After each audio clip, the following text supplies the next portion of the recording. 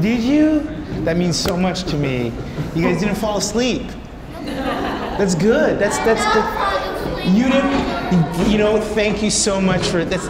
You know, the biggest reward for anyone who makes a film is that no one falls asleep. If we both closed our eyes, we wouldn't be able to make those snap judgments about each other based on what we're wearing or what our age is. Okay, good job. Whether we're able-bodied or not.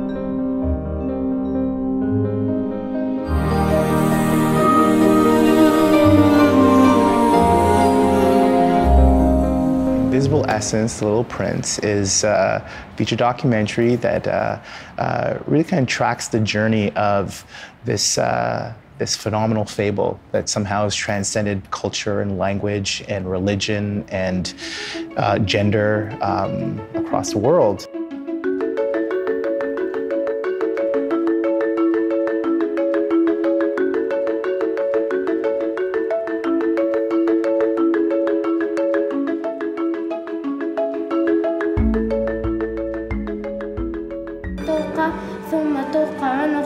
Le Petit Prince, c'est un message de paix, universel.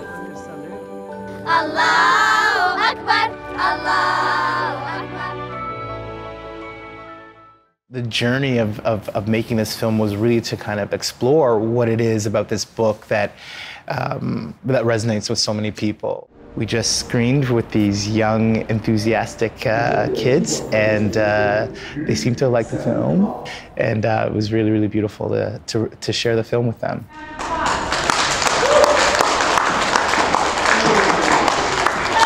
But what I want to do is give a context to a modern-day Little Prince who has brown skin, who doesn't maybe look like the boy that's drawn in the book, but represents the spirit of that character. So that's how Sahil ended up in this film.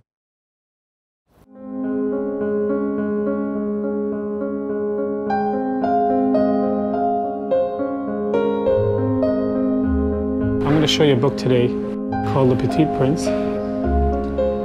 And if we open this up, this is where the Braille is.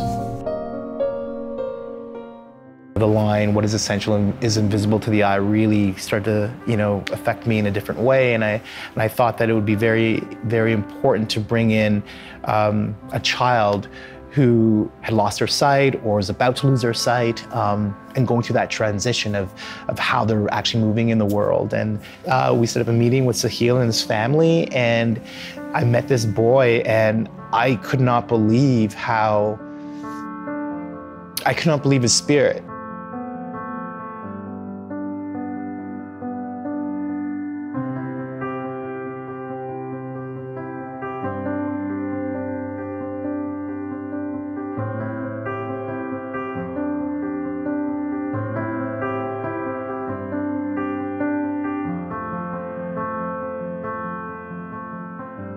We now have a Braille version that was beautifully created by an artist who is visually impaired as well. There's a whole community out there that will be able to absorb the book in a different form. So it's really exciting for me that the life of the film and this Braille version of The Little Prince is kind of working together.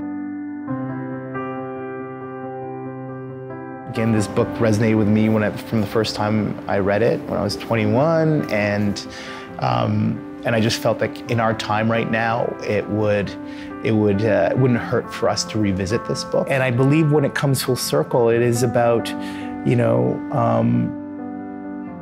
our connections and our relationships that matter the most. Si tu m'apprivisionnes, nous aurons besoin l'un de l'autre. Tu seras pour moi unique au monde.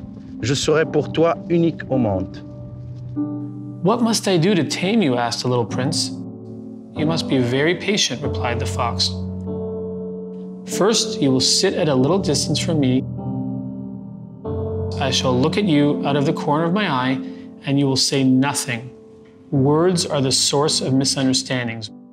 There aren't many things that I think stand the test of time. Books do. And this one has, and it's continuing to get passed around and translated in more languages. So I would love people to share this book as much as possible.